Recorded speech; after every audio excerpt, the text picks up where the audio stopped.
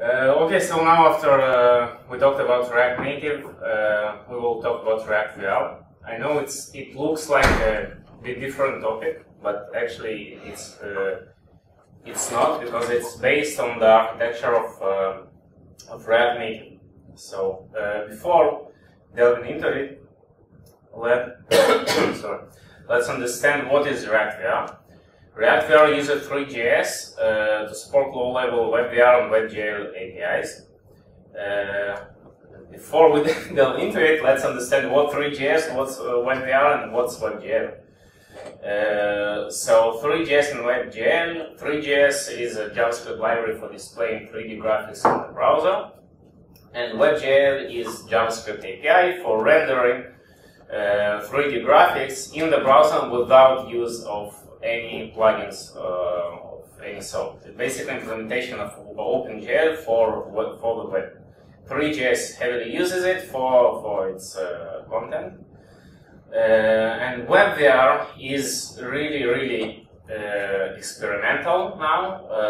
It sits on top of WebGL and basically gives you an ability to interact with your VR headset via JavaScript while having VR experiences inside your browser. Let's take a look what's going on with WebGL and WebVR currently. Can I use that? So as we can see, WebGL is basically almost supported by everyone. Surprisingly, there's no much content for WebGL sites and stuff like that. You have experimental things, you have like some portfolio sites, but you don't have lots of you don't have all your web redesigned into WebGL experiences yet. Yeah. But it looks like we are going towards that. In the last year, we had lots of buzz around VR and virtual reality headsets and games and stuff going on there. And people asking the question why if we are used to games, if we play games in VR, if we are used to 3D games from like a couple of decades, if even more, why all our pages look like pages? Why we don't have like this amazing experiences of surfing the web inside virtual reality, which can make our like imagine sitting in Facebook, but in virtual room in virtual reality. Basically, in the last Facebook conference, F8, they released a product called Oculus Spaces, I think, and it's Facebook inside VR. Like have avatars, like Black Mirror style. If anybody has seen this show, it's not an advertisement of show of any kind. Okay. So WebVR, if we search here for WebVR, it does look good, right? We have only Edge, surprisingly, right? Yeah, we have Edge and we have Chrome for Android. Edge is really surprising. Maybe if they would get rid of their E logo, it will benefit them more. But anyway, have Edge, we have Chrome for Android, and we have like experimental browser for Oculus Rift. I always forgetting how it's called. But let's take a look more in depth about the headset itself and their support. Like in Edge, we don't have Vive, we don't have Oculus, but we have Microsoft HoloLens, which is mixed reality, by the way. And we have Firefox and Windows, so we have Vive and Oculus supported in WebGL in specific browsers. I told you, the Oculus, whatever specific browser. Chrome for Android, Daydream and Cardboard are supported. So that's basically the main usage of WebVR today. Like you have all this. You can build a website for viewers in Android, and they will get the good experience of WebVR, because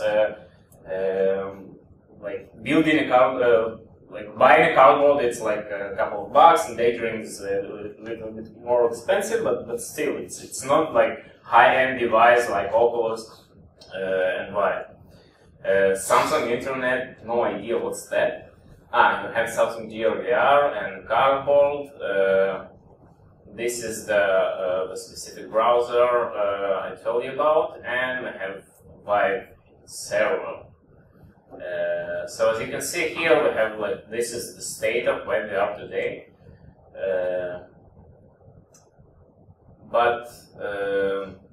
Okay, we understood what is WebVR, what is WebGL, but what's the actual motivation of creating React VR? Why we want to use 3JS, and which is really mature? It's out there for like several years, and people using it. Why would you use React for that? Well, basically, the motivation is to use declarative and functional programming style. Like we, opposing to imperative style. Like with 3JS, you have to define how to update vertices, how to calculate your updates, how to update transforms, and stuff like that, how to move things around. In React, we have this diffing mechanism, so we can just change our transform as a function of our state inside the component. We can say our component is on X whatever, and now it's on X other X, and the React will deal with all these calculations. We can reuse React ecosystem, we can use Mobix, we can use Redux, we can use all the tools that come with React. And we can start using Yoga, which I remind you is an layouting engine, is like CSS-ish style, kind of style, CSS and JS kind of style. The architecture of React VR is almost identical to React Native, excluding the whole threading things. We have React code, which uses the packager to build stuff, and then you have WebVR and 3JS. Meaning you have access to some specific APIs available out there for React VR, but as time comes, they add more and more, basically wrappers to 3JS functions.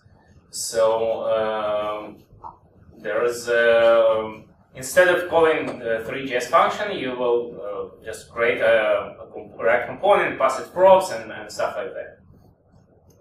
So how you get started with React VR, even if you don't have the supported browser or supported, you see I'm on Mac here and I have the Chrome here. Basically, I don't have VR here supported. I don't run it on. I have iPhone, so I don't have Android here, but still will run a short example how React VR looks like. So we install globally React VR CLI, reminds React Native, right? The same kind of style. We install React VR CLI, then we init with welcome to VR, enter our project, and we start it. We get this folder structure. Everything inside static assets can be accessed in React VR with assets function, and just naming the assets, the chess world and client, and everything here is the basic code you will get when you run your React Native VR init. Inside VR folder you will have a basic index HTML, you will have the bootstrapping part of React VR. Inside this part you can add native modules of some sort and stuff like that. The code looks similar to React Native. We have a view here, and we have text, and we have some weird component called panel, right? And we have source, asset, chess code. As I said before, asset will bring everything that sits inside a static assets folder. So just to bring your asset, you use it. like that. And then you style with regular CSS with some exceptions, like you have layout origin. And your translates are really, really important now because you're in 3D space. You're not simulating translate Z in, like you simulate it in web.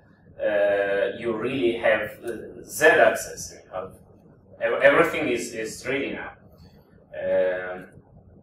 And then you register your component with this. You see, it looks the same as React Native. I tell you more, the docs look almost identical in terms of styling and stuff like that.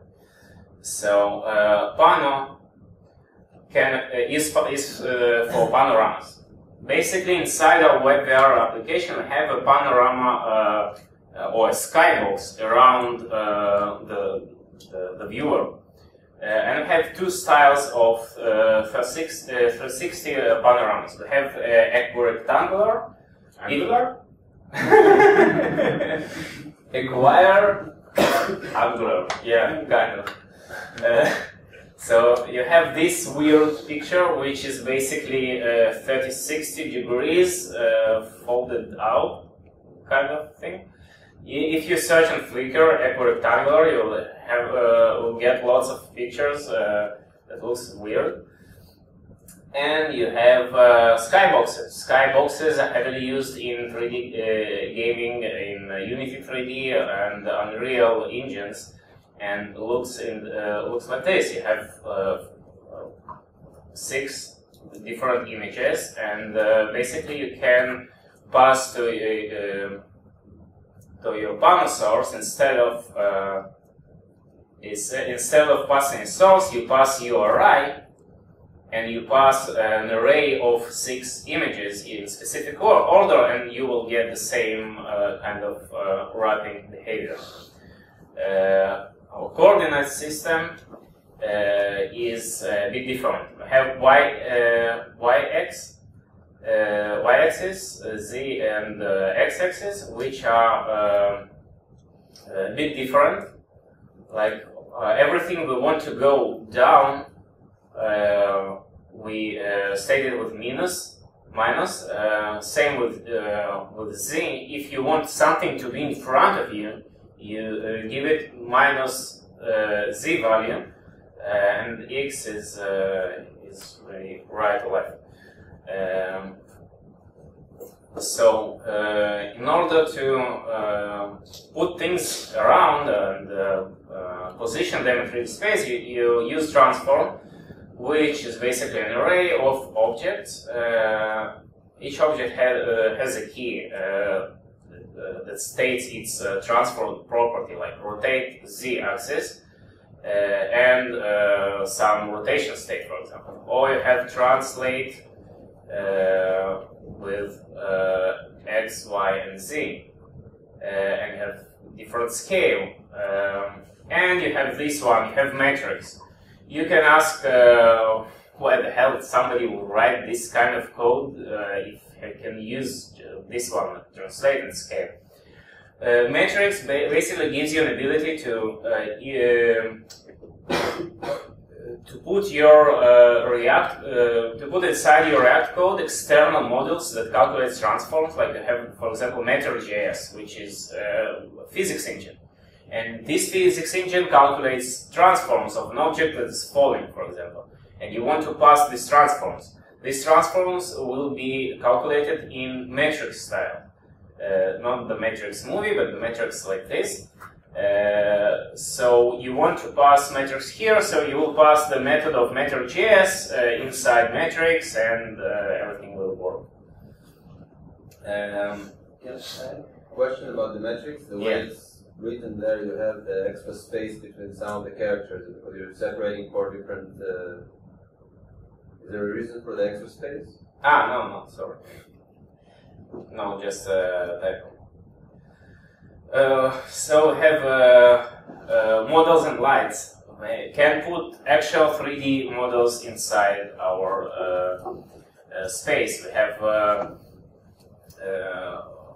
model component, and we can define objects and materials In the same way we do it in 3JS, we put castle object and we put castle material.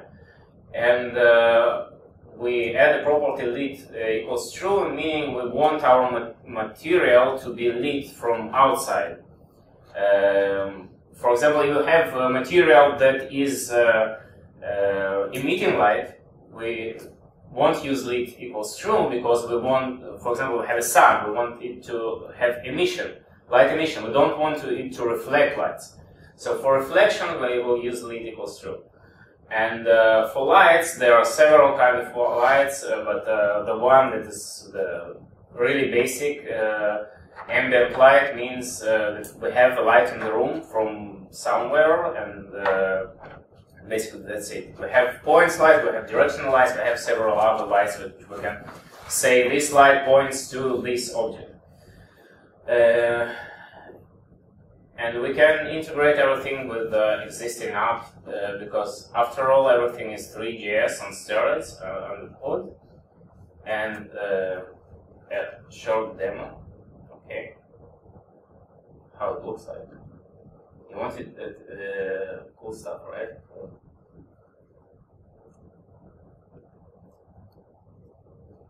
So this is our VR world. If we,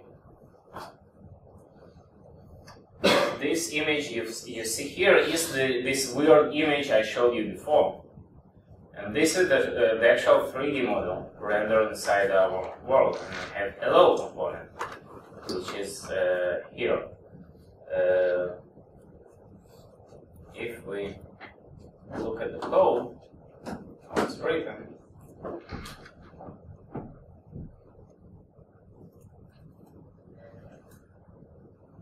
Have a bunch of static assets, and we have index there. We have panel with source of forest JPEG, which is our acquire rectangular, whatever weird naming image, and we have ambient light with intensity 0.5, and we have model which is have several. It's -20, means it sits on the floor, and it's 10, meaning it's behind me. Right? It's a big castle, so you are inside the castle. But the pivot point of the castle is 10 meters. The length is in meters. So if you have 5 and you like make a step meter, it will be calculated accordingly. And we have object with asset castle object and castle MTL, and we have some text with some options. Regarding MTL files, if we'll take a look inside MTL, this is basically the output of material we get from Blender, 3D Max, or yeah, we have 3D Max here. Basically, it's also readable. We have like a bunch of values we don't really care about, but we have map KD, which is raw JPEG. So if something doesn't work, we need to search for raw JPEG if it exists here, and it's our texture. And we have like grass, and grass is grass texture you've seen on the floor. And have lots of other stuff here.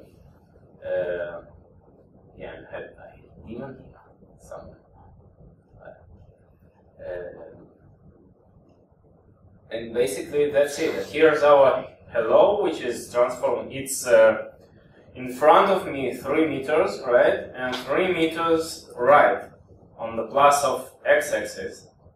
So it's here, right? Can you show how to add a timer that will rotate the text with a transform? We don't have time. Yeah, we kind of have to wrap it our up. Actually, time for the timer. Yeah. Basically, to put your rotation, to calculate your rotations, you can just put here.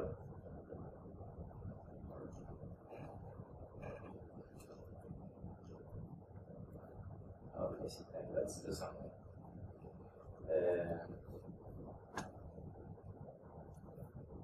We're actually a bit short on time. We're a bit over the time right now, so we will do it maybe after after next lecture. Anyway, in a couple of words, in order to rotate this, you put here rotate Z, and you put here this state rotation Z, and you will change your state. Okay, as a function of time. Okay, cool. Like you have clear set interval and like moving around. So that's basically it. That's WebVR. Regarding 3JS, in general, if you want to see more bigger 3JS WebGL examples, like you have really inside 3JS.org, you have lots of amazing websites with written in WebGL, and basically every website written in WebGL can be written also in React VR and be compatible to VR headsets. Same with sounds. Like, see, have like this kind of transition. It's everything is running on WebGL. I do this with CSS. You are going to do this? No. We kind of have to finish up. Yeah. So everyone, thanks. Thank you. Thanks.